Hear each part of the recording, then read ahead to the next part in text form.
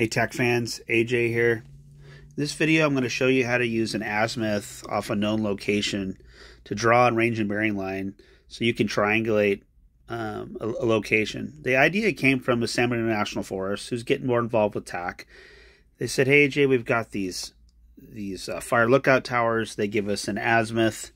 You know, usually we'll intersect those to figure out where a smoke might be located that's been reported. You know, is there something we can do digitally within TAK? And the first thing I thought of was using the polar coordinate entry tool.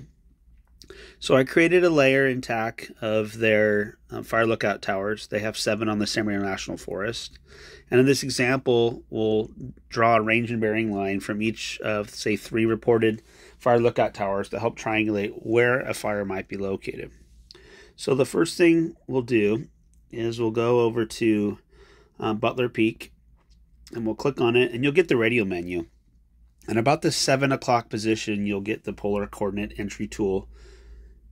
And you click on that, and the first thing we're going to do is enter the bearing off it. So we're going to say from Butler Peak, they're reporting at 258 degrees and a range of 5 miles. They see a smoke.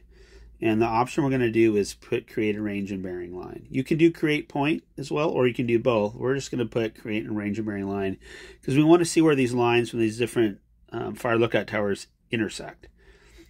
I hit create R&B line, and now you can see that it's put it at 258 degrees and 5 miles from Butler Peak.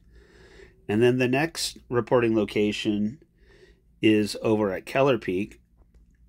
And Keller Peak is reporting the smoke at 330 degrees, and they're putting it at 5 miles out. And we'll create that range and bearing line. All right, now we've got 2 intersecting, which is going to be a pretty good spot to put a location. Let's looking at Inspiration Point here, up above Green Valley Lake, and let's add a 3rd.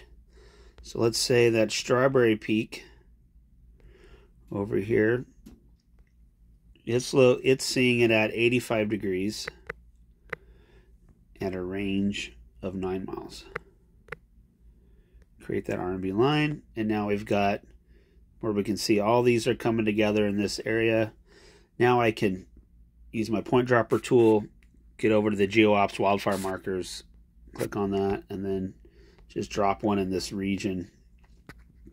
And now I've got this fire location dropped on a map. Now I can push this to a server, and then everybody can see this location. I could have pushed these R&B lines as I created them too. Now imagine a fire lookout tower has connectivity to the server, and they can push these R&B lines out independently, and then we can all be on the same picture of you know, where this fire might be located at. I hope this video was helpful in learning how you can use the polar coordinate entry tool to triangulate a location. Thanks for watching.